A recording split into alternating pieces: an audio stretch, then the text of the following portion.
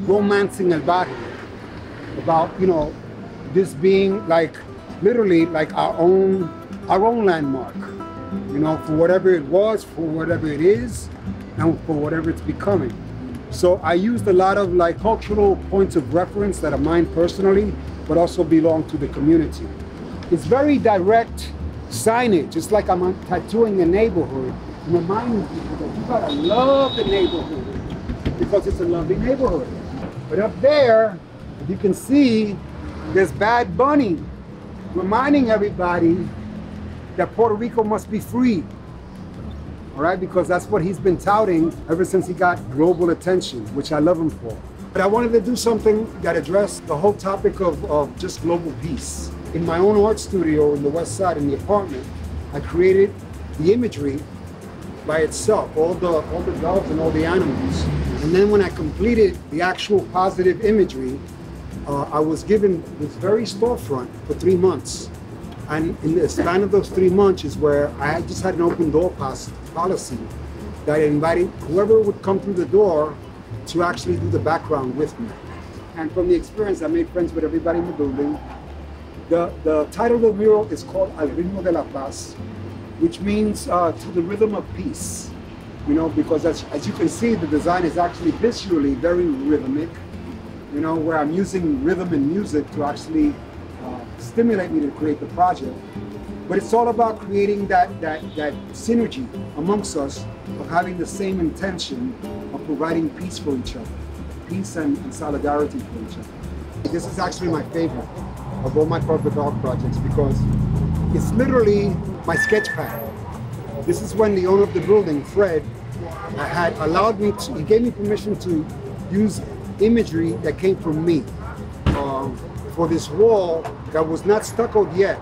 He did not renovate the building yet. So he just wanted to have some art up on the wall. With paper and the water-based paints that I had in my art studio, I created this imagery that was reflective of the images in my sketch pad from things that I'd learned in Brazil, Nigeria, and my own neighborhoods, you know, the Bronx and this neighborhood, East Harlem, and just, you know, cultural and musical references. And what I mean by diaspora is that I'm sourcing different, I guess, facets of who I am culturally. And that's something that I picked up in the projects, living with Black and Latino and Jewish and white and Italian people. And in an early age, I recognized that no matter what, we were one community, one big familia. Crowd favorite actually for the neighborhood because these two gentlemen actually portray a rhythmic dance routine culture that comes from Puerto Rico called bomba. That is the African presence in Puerto Rico.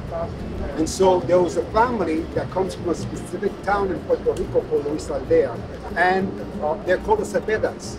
And so Tito lived in the neighborhood on 110th Street. He was a good friend of mine. And he was the go-to drummer of the neighborhood. Not only drummer, but he was the drum teacher of this style. And his uncle, Roberto, had a technique in his program where he would literally, what we call bailar el tambor. He would literally dance on the surface of the drum itself. And that was part of his routine, his balancing. So in 2006, Hope Community asked me to actually paint the mural of the Puerto Rican poet Julia de Burgos, because at the time, the councilwoman, Melissa Viverito, had the street renamed after her. And so when they approached me, they asked me to actually paint the mural.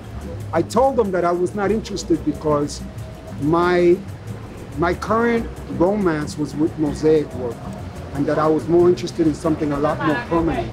Not something that somebody else would decide to paint over years later.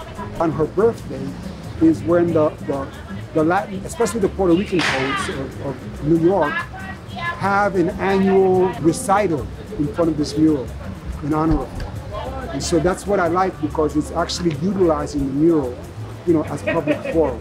You know? So it's utilizing the public art, not just, you know, living with it. And what I did was, instead of deciding that myself, I took excerpts from 4 of her poems and put them up on the wall. And whoever came to visit me, I made them read the 4 poems and put a check on the poem that resonated the most. And this seemed to be the one.